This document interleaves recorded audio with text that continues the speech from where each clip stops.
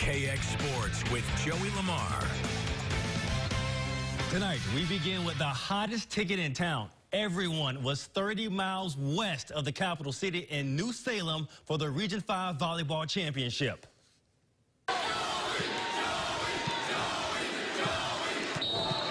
All right, look at this crowd in New Salem. We start in the first set with Shiloh up 12-10.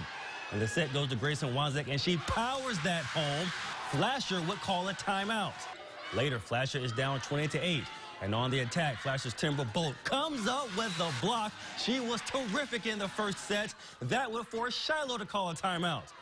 But then Shiloh will win 3 of the next 4 points, and on set point, it's Malia Reynolds coming through with the slam. Shiloh takes the first set. What a match that was tonight. But Flasher wins the next 3 sets to take the title. And in Region 7, a little bit of an upset as the number 2 seed, Dickinson Tree, defeats Hedriger Scranton 3-1. And in Class A West Volleyball, here, Minot loses to Century 3-0, and Mandan, who lost the first set to St. Mary's, wins the next 3 to win 3-2. And in the bottom half of the bracket, Jamestown, they defeat Dickinson 3-2, and Legacy takes the first set from Bismarck, but loses the next 3 to fall 3-1.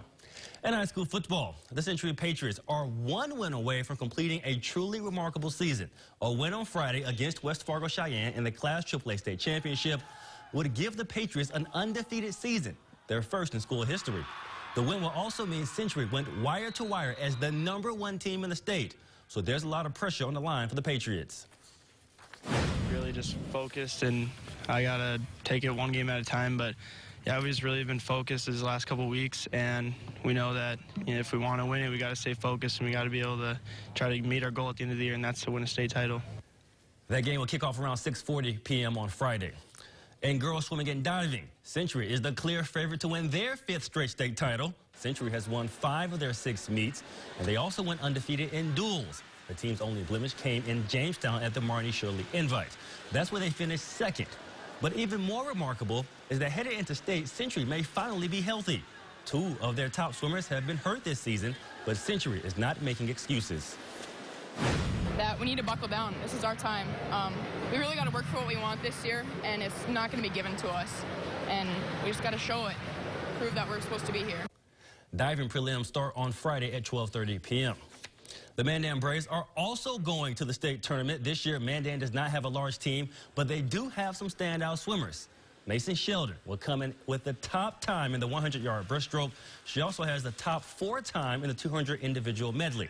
She says this senior season is one she could only dream of, and that the team is working hard ahead of state.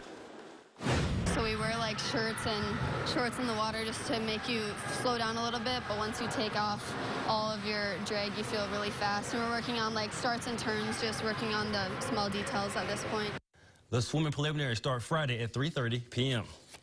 In women's college basketball, the University of Mary hosted Dickinson State. The University of Mary women are off to a 3-3 start. U-Mary was leading by a very comfortable margin at the start of the second half. And early in the second half, U-Mary would swing the ball on the baseline, and the 3-pointer is no good, but Cassie Askvig is there for the putback, and she was fouled. She would make the free throw. Now the score is 45-27 U-Mary, and Crowell Gillette is left all alone for 3, and that is good. Dickinson State did have some good moments here off the baseline screen.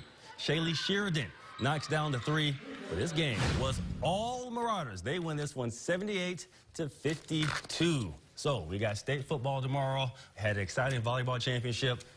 This is the best time of the year for me. Not many sports you didn't cover there. Thanks, Joey. Coming up next on KX News, Nelson.